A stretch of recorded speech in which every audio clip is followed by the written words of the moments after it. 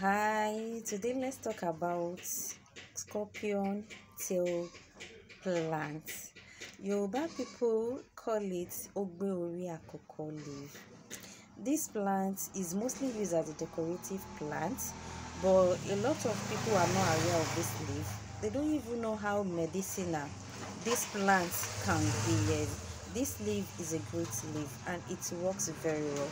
The dried leaf of this leaf, it works very well. If you are using it, you can use it to treat malaria. If you are having malaria, you are having abdominal pain, even you can also use this leaf to treat various kind of ailments.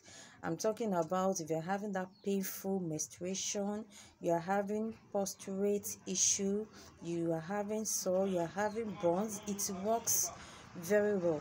Even if a child is running temperature, yes, this leaf, it works very well for it. Let me just give us procedure on how we can use this leaf.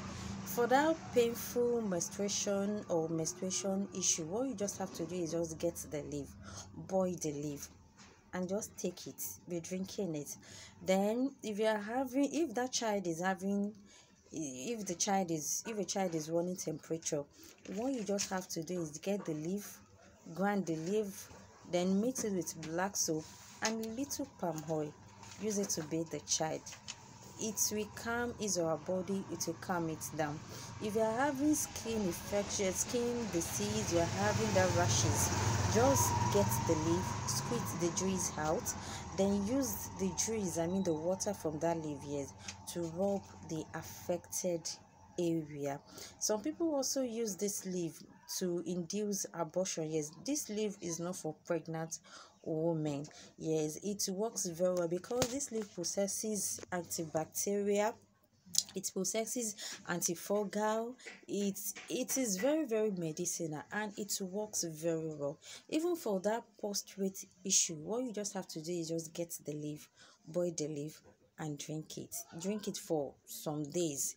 It works very well and it is very effective. Have you used Ogbe Ori akuko leaf, scorpion tail plant? Have you used it before? What is your review on it? You can give me your feedback or your comments at the comment section. Thanks for watching. Bye.